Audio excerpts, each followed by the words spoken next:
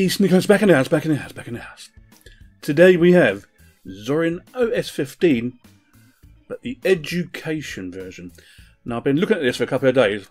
Now, if they don't do well with this, I will eat a sheet of paper, okay? Because it's got everything a school would need for operating systems for the school, Linux-based, and it's all there, and I'm going to show you. So we're not going to hover around all the usual stuff like we normally do. We're just going to focus on the education stuff that's inside Zorin OS 15, okay? So, we'll have to go down to the menu, of course. So we've got education. Now, what's in education? I hear you cry. Okay. Blinking. Child's Play. If nobody's seen Child's Play before, it's for preschool and Key Stage 1, okay? Up to about year 2. It's been around for a really long while. It works really, really well. Yeah. That's one good one, anyway. G-Compress. And another one that's been around for a very, very, very long time. Yeah. Easy, easy, easy. Lovely. But I'm going to scroll down because we have, okay, no other Linux distribution has this, the Scratch desktop. Yeah. We go straight to the Scratch desktop. Now, I imagine this is not the app, but similar to Peppermint, they make the web page an app, okay? Which, why I didn't think of that before, I don't know, okay? But I'm going to try it on Peppermint later and it'll probably look exactly the same. So this is Scratch 3, if you've never used Scratch before, it's the latest and greatest version. It came in around May, June, something like that. Okay, and you do stuff, programming with kids via blocks, okay, to do stuff, okay, to do stuff. So if they want to choose a background for their little project, they'll go and choose one, or they can import one, okay? So we'll just import the desert. There's my cat in the desert. I'm going to move him down here. I'll just do it really quickly for you. We want to move our cat along. So if we go to events, when the green flag is clicked, we want to... Should we glide or should we move? We'll move... Ooh, I don't know. We'll move 10 steps, but we'll put that in a loop, yeah? So we'll repeat that 10 times. Yeah, be alright. That can go in there. And what we'll do, we'll actually make it wait 1 second. Or half a second between each move. So if we go here, here. We'll put 0.5. It's going to move 10 steps 10 times, okay? It'll probably go right off the screen, but never mind. Okay, you ready? Here we go. Click on the flag. Now, you can change the costume so it actually looks like they're walking. This is a really, really easy one. Just for like year 3, year 4. Just easy. But I've just thought I'd show you. So that's the main big thing for education. For me, anyway. So we'll get rid of that. And yeah, we do know it's going to not save anything once we leave, for the simple reason it's not the real program, is it? I don't think. Anyway, what else does it have that I would use? I hear you cry. Okay, in education. There's a big one in a minute. I'll show you. But under here, we have Blender and Darktable.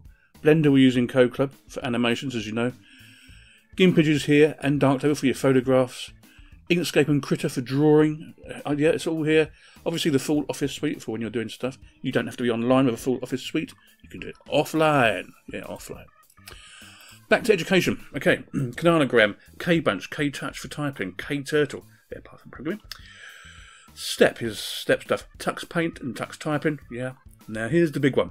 Okay, if it works. Okay. Vayon Master. So I'm going to put my password in. It's not configured or anything, but I'm just showing you what it actually looks like. This would be the teacher's unit, the teacher's computer, and on here would be all the student stuff. You can let's see what they're doing.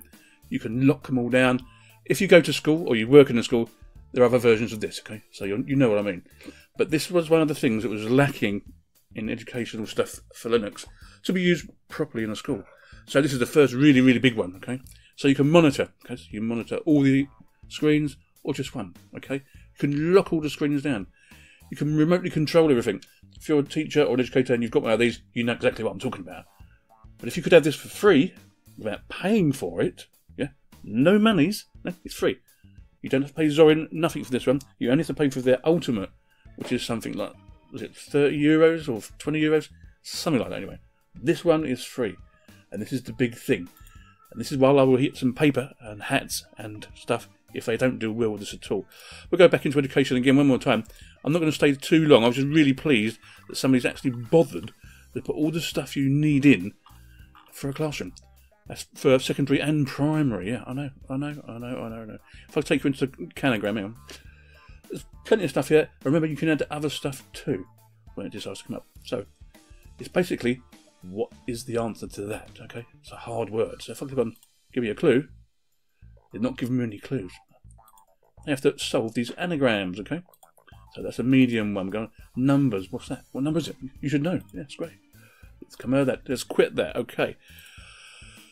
Under Insert, we've got our usual. I did say we're not going to go into it, but Firefox is your basic web browser. Remember, you can install Chrome, so the kids won't know any difference whatsoever. Under Science, plenty here as well, including Stellarium, as we all know, GNU Octave, and Algebra. Yeah, I love the way they put K's in the front of everything. Yeah, I know. Under Programming, Builder, Fritzing, and System Prof. Okay. Under Games, what we got? Some of the same in some of the same sections, but I'm not too worried about that. Oh, Labbies here. That's a nice little one. Mind Test by default. Yes, you can run a Minecraft in Linux really, really easily. There is an app for it, but you have to pay for the app, don't you? Or the program, or the game. I think it's still £18 now. The price has not changed over the years. Not at all. And that's around about it that I want to show you, really. This is just what I want to show you. So they should do really, really well out of this. If they don't, there's something wrong, or somebody's getting a backhander. Sneaky Linux out. I'll see you later. Bye-bye.